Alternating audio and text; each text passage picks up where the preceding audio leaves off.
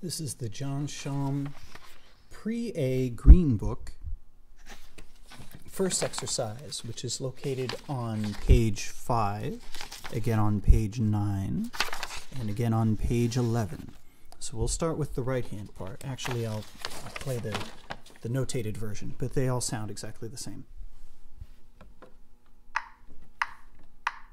So here's the first part. Notice my right hand, fingers curved, wrist is straight. I'm going to start with finger number 1 on middle C.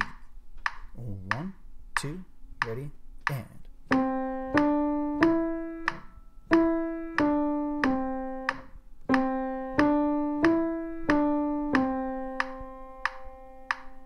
Good. Let's do that one more time. 1 and 2, ready, and play.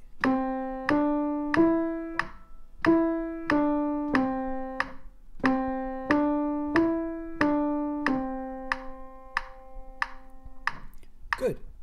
Let's look at the next line. The next right-hand part, notice it's in the time signature 3-4, which means there are 3 beats per measure instead of 4. So I'll count off in 3-4. Ready, and play.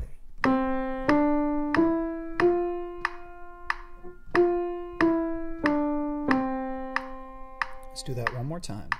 Ready, and play.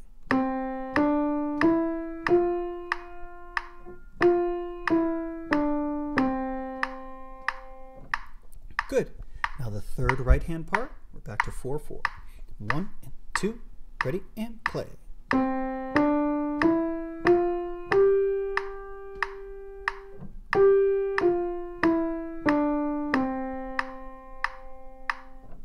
Let's do that one more time.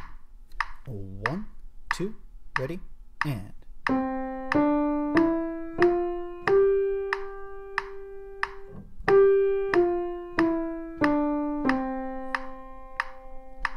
Good. Now we'll do the same part for the left hand. Left hand, fingers curved, relaxed. My wrist is straight. We'll start with the first line. 1 and 2, ready, and.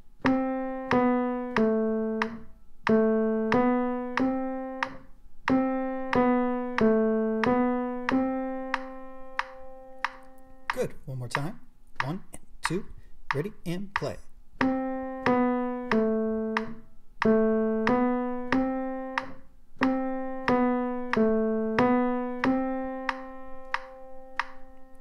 Now let's look at the next line. Again, the next line is in 3-4. The top number means there are 3 notes in a measure. The bottom number, over 4, means that the 1/4, 1/4 note gets a beat. Or the beat is 1/4 note long. So ready, and play.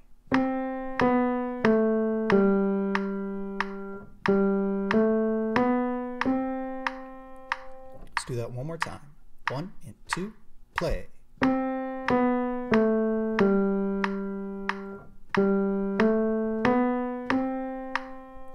Now, before we do the very last one, notice that whenever I'm playing any note with one finger, none of my other fingers are lifting up.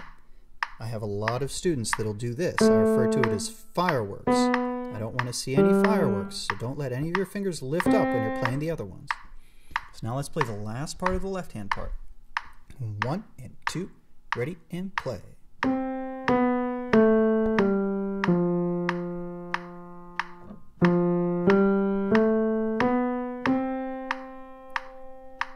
Very good. Let's do it one more time. 1 and 2, ready, and play.